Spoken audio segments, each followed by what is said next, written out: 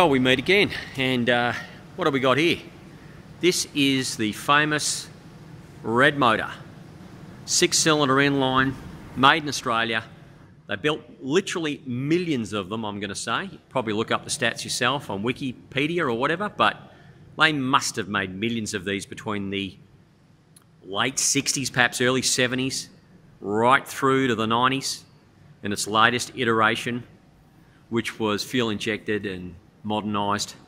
But this was commonly referred to as the red motor for obvious reasons, although the red is a lot more orange than I think, but perhaps red motor sounds better than orange motor. But anyway, what we've got here is an engine that I purchased second-hand for a couple of $100. And the idea was we were going to use this engine, and we still will, to test our throttle bodies. Here at Rotec we make these throttle body systems. This is an old second-hand one, but you get the idea. And we need an engine to set the idle up and just make sure they fundamentally work properly. And yes, we check them on the bench, but unless we physically run them on the engine, we don't actually know that they're spot on. Now, most of the time when we send TBIs out, they're good. We check for flow rates on the bench and that sort of thing, but there'd be nothing better than running it on an engine. In fact, when we run them on our radial engines, which is one of these things here, which we manufacture here as well, we often run a few TBI on the same engine just to check for customers, but that's not always available to do that.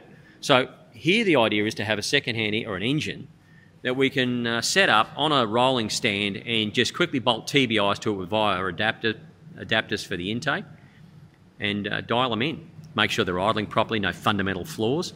Generally, once you've got them idling nicely and they're running nicely, they're going to work every time. If there's a problem, it normally shows itself up real early and it's something, obvious, and you can correct it. So that was the idea. I didn't expect to be overhauling it to this sort of level, which is virtually a show engine now.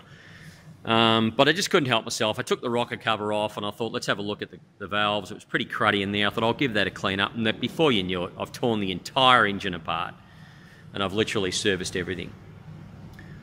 I'm glad I did take the engine apart because it had a couple of problems. It had a distorted cylinder head here with about a 0.3 millimetre bow in it, so I was able to mill that out, and in fact it was leaking water into the number 5 cylinder.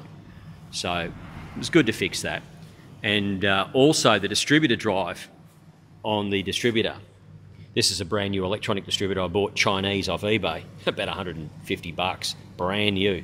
But anyway, this gear here was plastic on the old engine and it had stripped. So I'm going to make the call that the original owner had a gut full of the water leak, or the water consumption, burning water, and also the fact that it quit on him once the distributor stopped driving. But otherwise the engine was pretty good. All the main bearings, big ends, the crankshaft here, it all checks out nicely. So I gave the cylinders a hone. I've got a rigid hone over here. There it is. And so I literally honed all the cylinders carefully, and then I gave them a bit of a polish up or a dunny brush with this ceramic stone. All good, and the cylinders came up good. There are a couple of spots in the cylinders where there's a little bit of pitting from surface rust, like down there you see, but it's actually very shallow and it's beneath the surface, so I can live with that. I can live with that. The lifters are hydraulic, you can see them there. They've been stripped apart. They had a lot of water and crap in them, so I was glad I cleaned them out too. They probably wouldn't have worked properly if I hadn't have cleaned them up and made them smooth again and nice. Everything's been cleaned up. The push rods, the cam springs, the valves have been dressed. Everything's been cleaned and painted. The head will be reseated. Piston rings and end caps are all good. You can see the rocker cover is in good, has been painted, cleaned and painted. Bought a brand new chrome oil cap. Old school. This engine was a little bit later, so it had the PCV valves in it. So I'm going to blank them off and just run the old school cap, which has got the breather in it. I think Chevy do the same thing. In fact, it's probably a Chevy cap.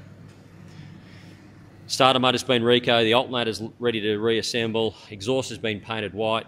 Intake manifold, as I said, we're going to make I'll make an adapter here that I can run the various TBIs on. Water pump, as I said. Sump's been repainted. There's my ignition leads. New electronic distributor cap, replacing the old points cap. Here's the bell housing that once had the 3-speed automatic gearbox on it. I've removed that and kept the bell housing, and I'll make a nice little mount point here at the back.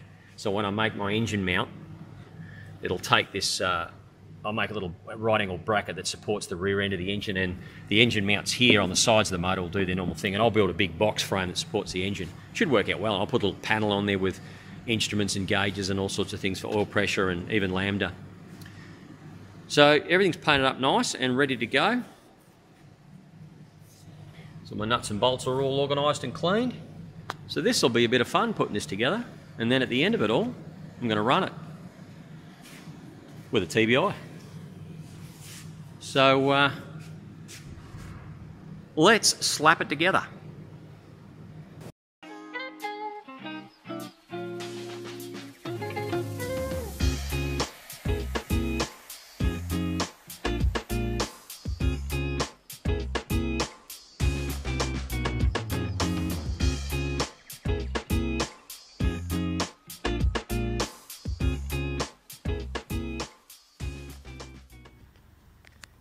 Well, I had to pause the time lapse on this build because right off the get-go I had trouble putting this crank in. Now I know the crank came out perfectly fine and it should go in perfectly fine. I've got all the bearings in the right spot and they're all nicely worn in. They're not tight. But every time I tighten up the rear main where the felt seals are, it would just lock the crank up too tight. So there's under this cradle there are two in the crankcase, and here there are two split seals made of felt. And they're like a rope, and you sort of feed them in and tighten it up, but there's a lot of stiffness to them, so I sort of figured out just intuitively that I should oil those and soften them up. So they come as like a rope that's quite stiff, so you soften it up with a hammer, soft hammer, get it all pliable, mix it with oil, sort of get it all mushy like a greasy rope. I stuck it back in. Still a bit too tight, so I wasn't sure what I was doing. Jumped on the old YouTube there, and certainly found that it's just how it is. You've just got to persist. So I noticed on the back of the crank where the seal runs there's a slight knurl. So it looks like it's almost designed to cut it. So I kept working with lubrication and moly grease and all that sort of stuff, and just kept beating it into the slot and working it backwards and forwards with these bolts, because there's nothing on the front really to grab, and these weren't really very good. And I've got it to a point now where the crank turns, and it's designed to, the felt seals are designed to be tight, and but they say on the engine builders that use these engines, the Holden engines, and there's probably the Chevys too, I'd imagine, that yeah, once you can turn the crank with about 10 foot-pound of torque, you're in the ballpark. So I'm in that point now, so let's go ahead and put the rest of it together.